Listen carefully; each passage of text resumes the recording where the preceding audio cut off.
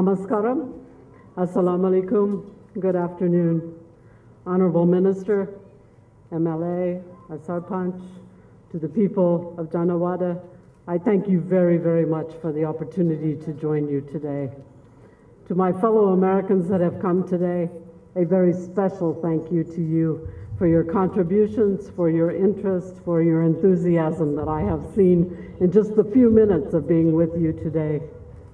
To our Hollywood and Bollywood people, a special thank you for bringing attention to this very, very important project and this very, very important challenge that faces people here in India. As you all know, we're here to celebrate the efforts of Water Health International, a dedicated organization that has been advancing innovative solutions to providing potable water in urban areas, including through its decentralized community water systems.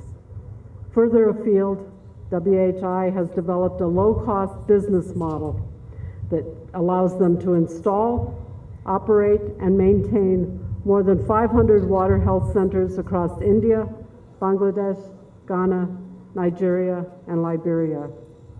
Together, these centers provide access to safe water for more than 5 million people at very affordable prices. This represents a cost-effective and feasible option for improving drinking water and overall public health. Jaldara, which we are launching today, is a new initiative by Water Health that will focus on the empowerment and employability of women through women-operated water health centers. Another arm of Jaldara, Water for Schools, will provide free, clean drinking water to local schools, allowing students to access healthy water throughout the day. Close to 1 million students and children stand to benefit from this. Water Health has been doing great work in India for the last 7 years. I'm delighted to witness the launch of this Jaldara initiative. We all expect great things from this initiative and believe that it's going to have a meaningful impact on some of the most underserved communities across India. My congratulations go out to the team that has made today's launch possible. I want particularly to salute Jacqueline, Ambassador Dick,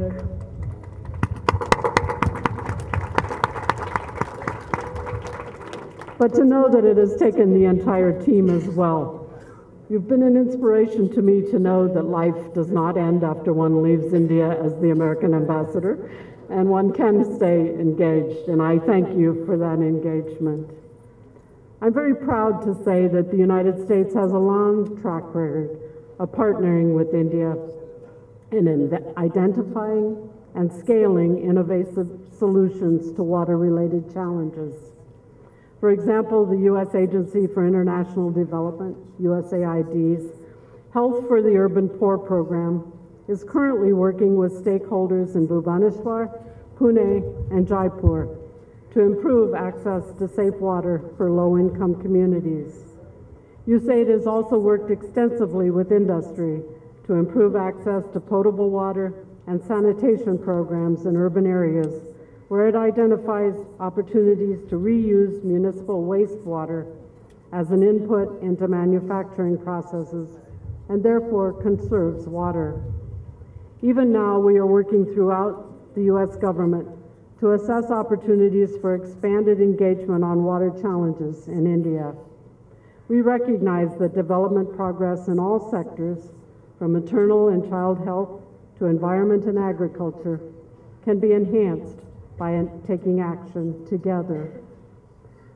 For example, on the global level, India, Ethiopia, and the United States have taken the leadership for a call to action to encourage governments and NGOs around the world to improve the rate at which children survive. We found that if children can get to their 5th birthday, they have a very, very good chance of making it to 65 and to beyond. India is working very hard to improve its own programs. 1 in 5 children in the world under 5 is an Indian.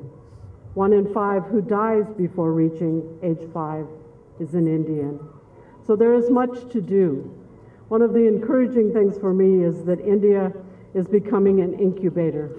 Programs that are tried in India and work successfully are being used around the world, and we are very, very proud to be partnering in that effort. Once again, my congratulations to the team and my sincere thanks for allowing me to be part of your day today. Thank you very much.